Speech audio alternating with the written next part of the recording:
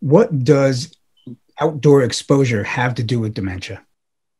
Well, in general, we'd like to see people outdoors more because indoor, you're going to have more exposure to things like mycotoxins. Unfortunately, most of us build our homes out of mold food. And so we end up, especially if you have any sort of water damage, that's a problem. But when you go outdoors, be careful. You want it there. With the problem, of course, is air pollution. And of course, here in California, we have the California fires. We've had them now a couple of years. And these things are going to increase risk for dementia. If you look at the people who were exposed to the World Trade Center cloud as an example of poor air quality, 13% of those people had already, by 2016, developed cognitive decline, and many of these relatively young people. So this is a huge issue, and more data now showing that air pollution is associated with cognitive decline. So that's the main thing. We want to be exposed to clean air. We want to be exposed, stay away from both the mycotoxins of the indoors and the air pollution of the outdoors. It really turns out to be critical for risk. And it's been shown that people who have ApoE4, who have increased risk because of their pro-inflammatory state, also have increased risk if they are associated, if they have exposure to air pollution. What more can you tell us about the process of how neurodegeneration actually occurs? What are the molecular events that drive the process of that neurodegeneration? Yeah, so there's a whole set of events. This is, humans are complicated organisms. And at the center, as I mentioned earlier, this amyloid precursor protein that can can produce 2 synaptoblastic peptides or 4 synaptoclastic peptides. Now, it also signals downstream to lead to phosphorylation of tau. And tau is an interesting molecule that is phosphorylated in association with Alzheimer's disease. And again, been vilified. People say, oh, that's the tau, that's the problem. Well, it's responding to the overall signaling again. And some of that tau phosphorylation is coming from APP itself, others from other sources, but it is part of the downsizing. And so tau is a stabilizer, which actually stabilizes microtubules. So when you're now growing these things out and you're having your axons connect, you need that stabilization. If you're going to pull that back rapidly when you signal, oh, synaptoclastic activity, then what happens is you phosphorylate the tau, which is what pops it off. You can think of this a little bit like bolts. This pops off the bolts and allows this to collapse. So no surprise, when there's lots of collapse going on, you now look and you say, oh, there's tau phosphorylation. It also it signals in multiple other ways. Interestingly, both tau and ApoE enter the nucleus and actually affect gene transcription. So again, you're changing the program. You're going from a production mode to a destruction, to a pullback and protection mode, from a growth mode to a protection mode. And that involves changes in tau, changes in signaling, changes in APP cleavage, and all sorts of downstream signaling related to a number of molecules. GSK3 beta is one of the things that actually phosphorylates the tau. And interestingly, that one's inhibited by lithium. Now, again, too much lithium, very bad, very toxic, but many people will take small amounts of lithium as part of an overall optimal program, 5 or 10 milligrams as an example. And so there are all sorts of signaling mechanisms that are critical. If you look at APP itself, it interacts with a molecule called P75, which is something that binds to nerve growth factor. It's part of the overall nerve growth factor receptor complex, which is TrkA and P75. This interacts with dozens of other molecules.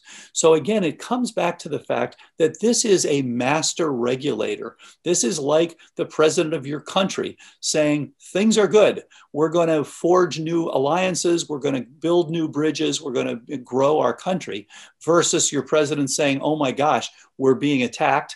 We're going to have to now put some napalm on these attackers. That's the amyloid. This is the antimicrobial effect. And we're going to have to now live in a slightly smaller country. We're going to pull back as we are protecting ourselves. Please explain what your program is to prevent and reverse cognitive decline. Right.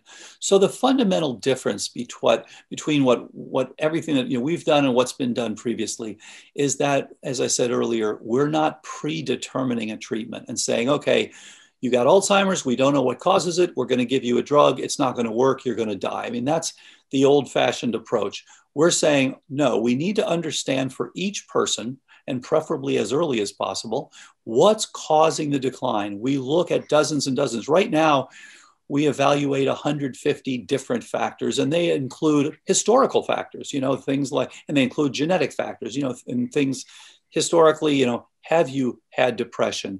Have you, which suggests that you may have some inflammatory characteristics? Do you have mercury in your mouth? Do you have gut symptoms? I mean, these are all part of the story.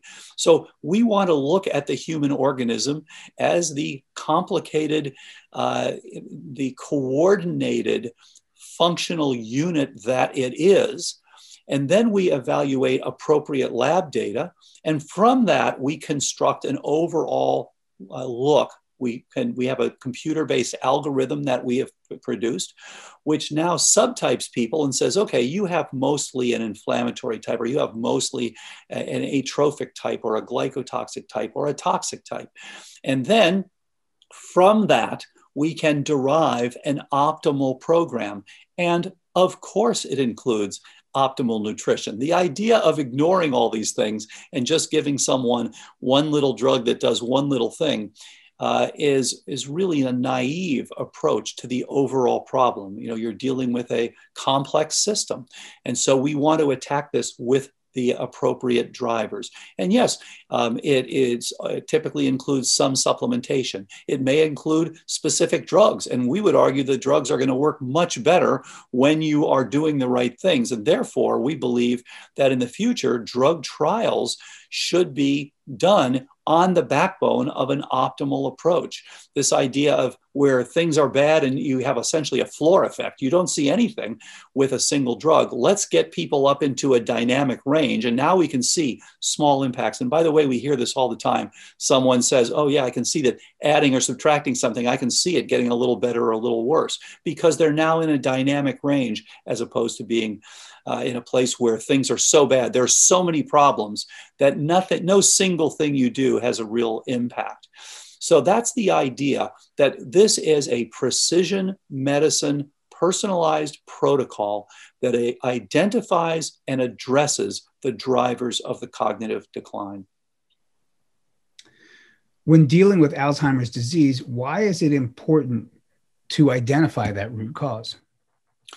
Because if you are not addressing the root cause contributors, of which, again, 10, 25, there's a number of these, then you're circumventing those. So even though you may get a little improvement, the underlying problem has not been quelled, and therefore it is continuing. You're going to have problems in the future. So even at the best, you get a short-term solution, which again, we haven't seen with the drugs, even a short-term solution.